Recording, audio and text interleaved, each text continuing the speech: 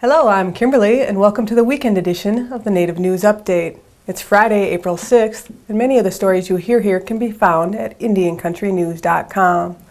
And here's the news for the day from the Associated Press and other Native news sources.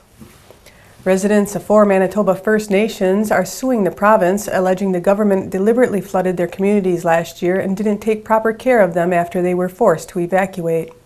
The First Nations filed a $950 million class action lawsuit this week, and the statement of claims says the province knowingly and recklessly caused the disaster in their communities by diverting too much floodwater into Lake Manitoba last spring. It also alleges the government didn't give them enough warning about the flooding. The lawsuit, which contains allegations that have not been proven in court, must be certified by a judge before it can proceed. The flooding forced many residents from their homes in April of 2011, and several thousand First Nation residents still haven't been able to return. Although the province has set up dozens of homes at a temporary site near Lake St. Martin Reserve, the lawsuit alleges Manitoba failed to quickly fix damaged homes and failed to provide adequate long-term housing for evacuees. On April 5th, Arizona senators urged tribal leaders to move quickly on a proposed settlement of water rights claims so they can push the bill through Congress before this session ends. A bill Senator Kyle introduced in February would require that the tribes cede claims to Little Colorado River water in exchange for 3 projects to deliver safe drinking water. But the senators said the plan needs tribal approval before they will move forward. Navajo Chief of Staff Sherrick Roanhorse said the senators are pushing for a tribal resolution by early summer. He said the Navajo Nation will hold 7 public hearings this month and will submit comments to the Tribal Council before action is taken. Hopi Chairman Leroy Shingotiwa said the water settlement did not come in his tribe's meeting with the senators. While he supports the plan, he said he would wait to hear from the Hopi people. As many as 200 protesters opposing the bill showed up outside the meeting. Some opponents have cautioned that the settlement, while providing much-needed water, could come at too great an expense. While the Hopi have sued the federal government over arsenic and uranium in their drinking water, for example, the bill would require that they waive future claims of water quality and loss of traditional springs.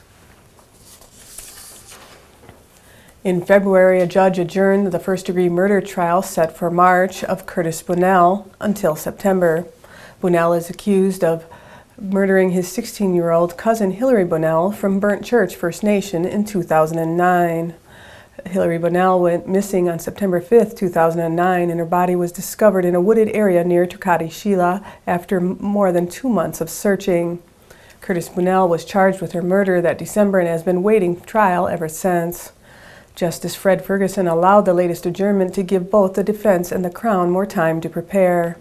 According to Hillary Bunnell's Facebook page run by her family, the next court dates are April 13th and August 24th, and the trial is set to begin on September 17th for 8 weeks.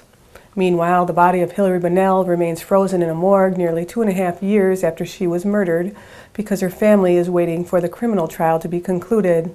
Just 2 weeks before she disappeared, the 16-year-old told her mother that she wanted to be cremated. But Pamela Fillier hasn't been able to grant her daughter's wish since the criminal case is still pending.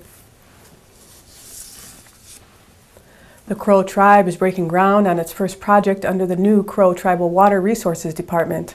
This first $70,000 project will be repair work in part of the Little Bighorn irrigation system. The Water Resources Department was formed because of the $460 million Crow Tribal Water Settlement Compact. Money from that settlement will be used for irrigation as well as municipal and industrial projects. Dr. Alden Bigman Jr., director of the Crow Tribal Resources District, said it's a big historically because it signifies a date when we begin to implement Indian self-determination. A lot of other tribes are looking at the Crow to take the lead in this and to see where we'll go to handle it. It is a once-in-a-lifetime opportunity for the Crow people to make their mark in history. Bigman also says his department has plans to build additional irrigation projects and a new hydroelectric plant. Washington State and tribal co-managers agreed on a package of salmon fisheries that meet conservation goals for wild salmon populations while providing fishing opportunities on healthy stocks.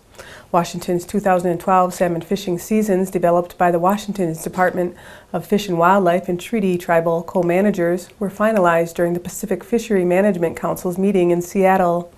The fishing package defines regulations for salmon fisheries in Puget Sound, Washington's ocean, and coastal areas, and the Columbia River.